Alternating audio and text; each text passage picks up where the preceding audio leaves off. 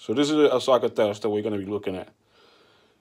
I like the name, Thais. It's one of my friends' name. And this is Star 106B Socket Tester Pro.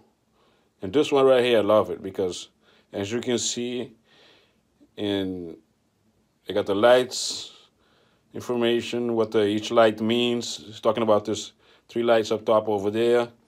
So if you got 2 lights on, 2 red lights on, that's correct. If you got 1 red light on, you got open ground and so forth. You see the rest over there. But if you look at this one right here, you can see how good this tester is.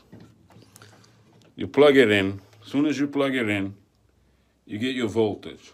It's alternating current, so it alternates. We got 123 volts.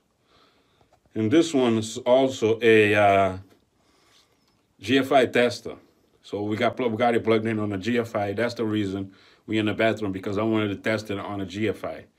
So if you push this button right here, which is to test the GFI, it automatically trips. You automatically test the GFI, so the GFI's outlet automatically shuts off. And that's the correct way of operating. That's how it operates if you were to test the GFI, or if you same thing, if you was to push this button right here, it trips. So you reset it back on. GFI got the power on. You plug this magnificent tester, and you got your response. You got 2 red lights on, which means correct.